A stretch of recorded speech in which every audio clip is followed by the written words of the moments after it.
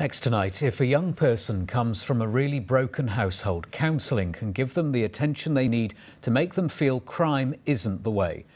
Those are the words of one teenager who says counselling provided by a Devon charity helped him overcome his mental health problems, finish college and get a job. But managers at Young Devon say uncertainty about funding for the service risks reducing the number of young people they can help.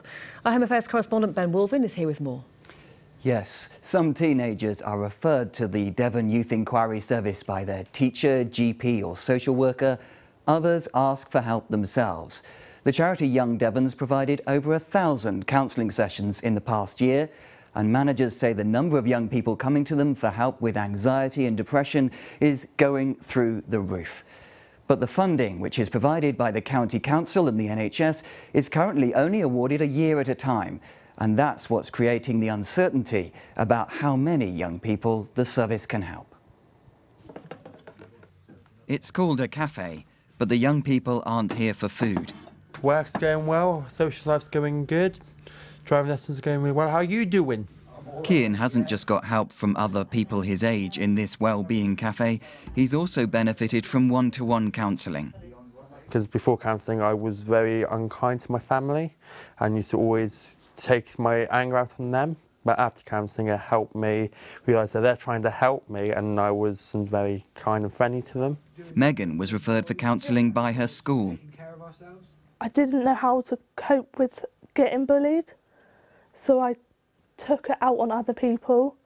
The counselling sort of helped me understand that it's still not okay to bully someone else because you've been bullied. Both Kian and Megan say they only had to wait a few weeks for counselling. The current wait for one-to-one help is around 6 weeks, but waiting lists have been as long as 6 months. We need contracts that aren't 12 months.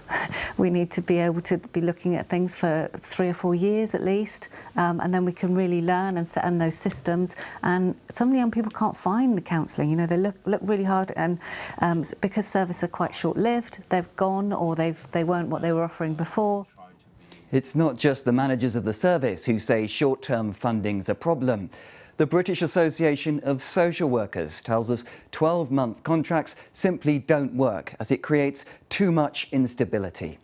The NHS and Devon County Council, which jointly commission the service, say they've increased its funding this year and put in measures to reduce waiting times.